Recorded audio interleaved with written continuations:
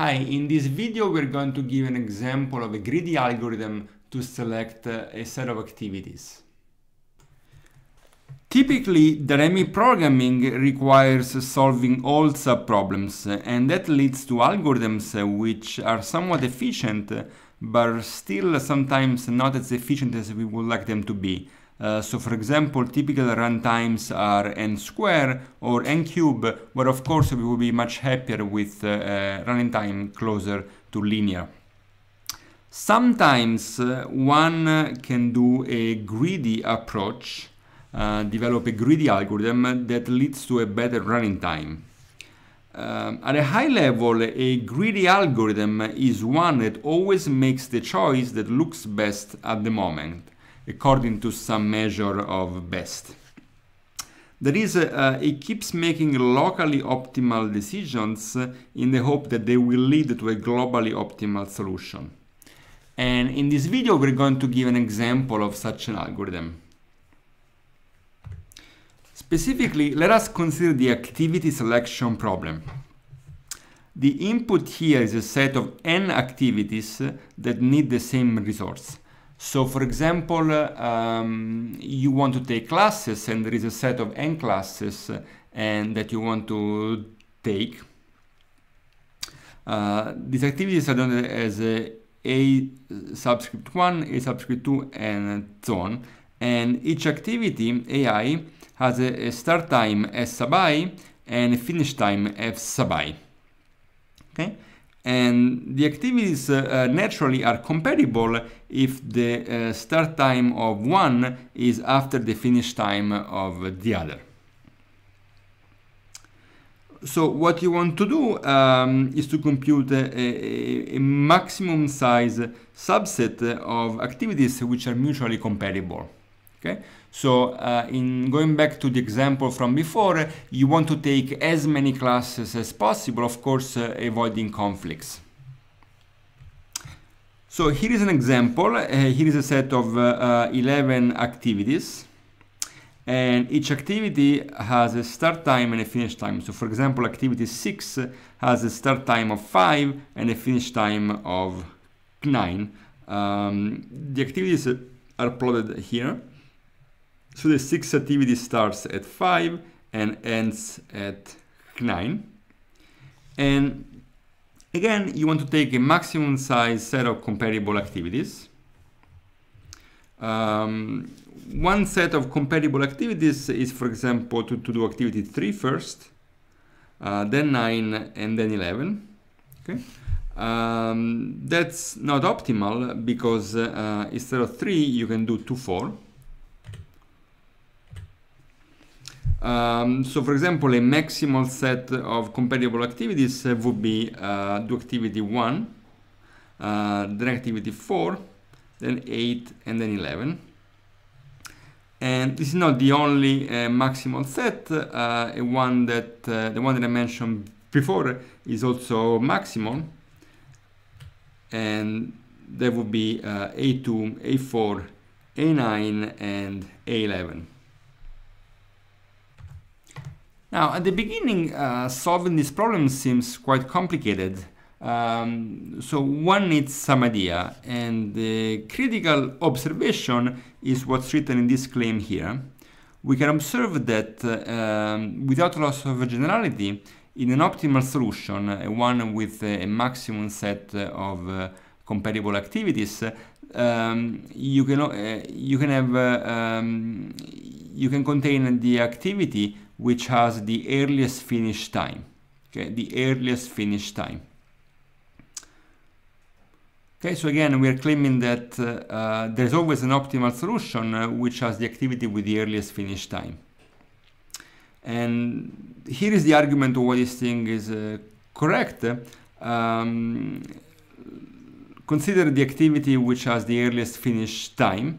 Let this activity have start time S star and finish time F star. Okay? And we want to show that without loss of generality, we can always include this in an optimal solution without making the solution suboptimal. Okay, well, if you give me any optimal solution S, okay, some set of activities,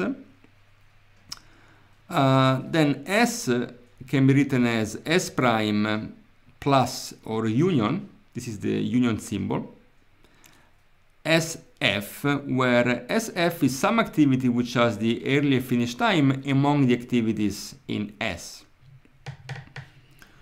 Okay, so here I've just written S, emphasizing what is the activity which has the earliest finish time among those in S. Okay, and then you can remove this SF and replace it with S star, F star.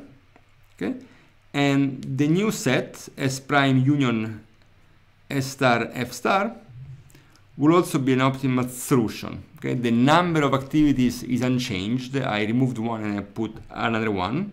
And the only thing that's left to observe is that this is still compatible, and it is because every activity in S prime has a start time which is after F, okay, because F was the earliest finish time, so everything else has to start after F. And F is larger than F star, because F star is the earliest finish time among all activities, not just those in S. Okay, and once that we have this idea, we can develop the following greedy algorithm. We are going to iteratively pick the activity which has the earliest finish time, and of course that does not overlap with the activities that you already picked. Okay, and this thing is corrected by the previous observation. Okay, we can always pick the one with the earliest finish time. Then of course we must remove all those which are in conflict, and then we can iterate. So this algorithm can be implemented as follows. Here is an implementation of the activity selection algorithm.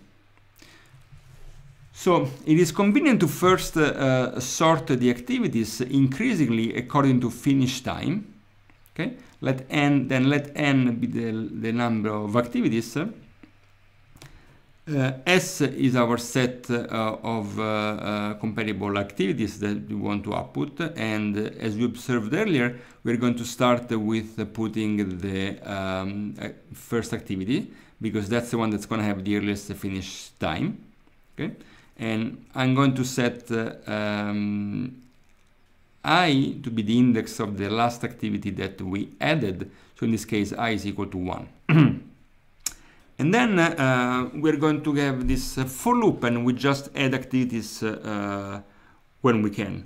So we're going to start with the second activity. We're going to check if the start time is after the finish time of the last activity that we added, which has index I, and if so, we add it to S, and we update the pointer I to the last activity to be equal to M. And once we are done with this, we can output set S. So let's give an example of how this algorithm works. Here is again the algorithm that I just discussed, and here is an example. The first thing that we do is to sort the activities, and in fact these things are already sorted by finish time, conveniently. Okay, we have 11 activities. We start with the output set to be just activity A1. Okay, and then we have this index I at 1, and then we have M is equal to 2. So the first thing that we do, we check what's the start time of the second activity, and we check if it's after the finish time of the first. Okay, the answer is no, because the finish time of the first is 4, and 2 starts at 3. So we proceed with M. Okay, we looked at activity 3, and again we cannot include this one because the start time is too early.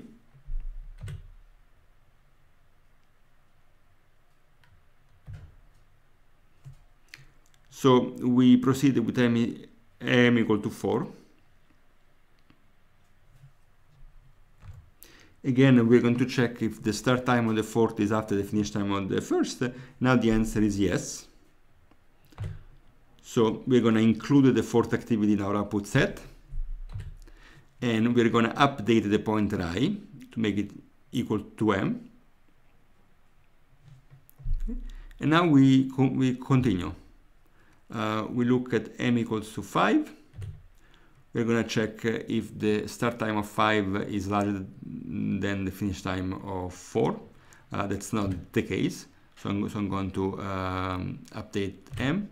Again, we're going to check if the start time of 6 is larger than the finish time of 4. That's not the case. So I'm going to continue.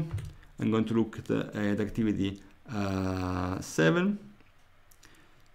Again, I cannot include this. I looked at activity 8. And now this is something that I can include. So I update my output set with A8. I update my pointer I, and I continue. Look at 9, it's not good. I look at 10, it's not good. Then I look at 11, it's good. So I include this in my output. I reach the end of the loop and I'm done. So it is a basic problem which at the beginning looks quite complicated actually, but in fact it has a surprisingly simple algorithm.